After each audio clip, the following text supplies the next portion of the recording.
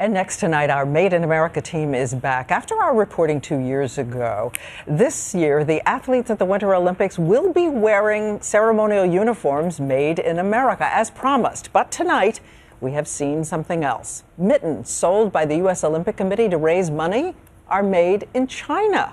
Why? ABC's David Muir back tonight and on the trail of the answers. David. You and I thinking the same thing. Not again. Obviously, there's nothing wrong with selling mittens to raise money for our American athletes. But why not help American workers at the same time?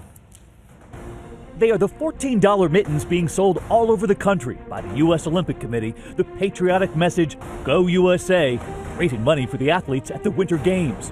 But you're not only helping athletes with those mittens, you're helping workers in China.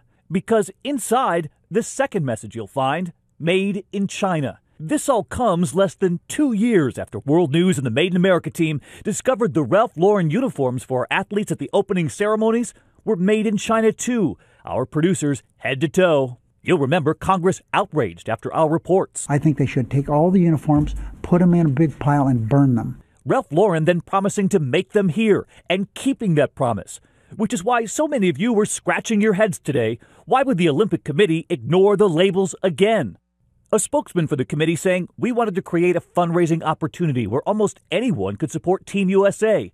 A nod to that $14 price tag on the mittens.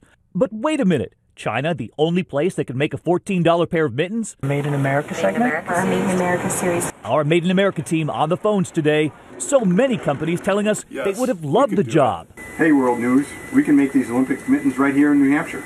The sewing machine's going at Bat Waves in Idaho, already cutting mittens in Duluth, Minnesota. Duluth packed with the label Made in America. And from Baba Zuzu in Michigan, a simple message. We can do this. And with those mittens in hand, we wanted even more proof we could match the cost. Headed to Lion Brand Yarn, known across the country.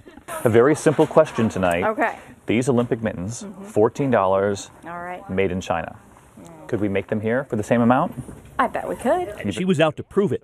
They even carry a color already called Olympic Blue. The color is called Olympic? The color is called Olympic, yes. That's right. So this is it right here? This is it right here. And where's it made? It is made in America, right here. And the price?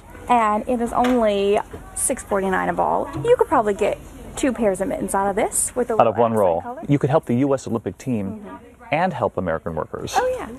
If you bought American yarn. Yep. And another message from the workers at Midwest Gloves and Gear, arguing tonight. We can do it! Give us a chance.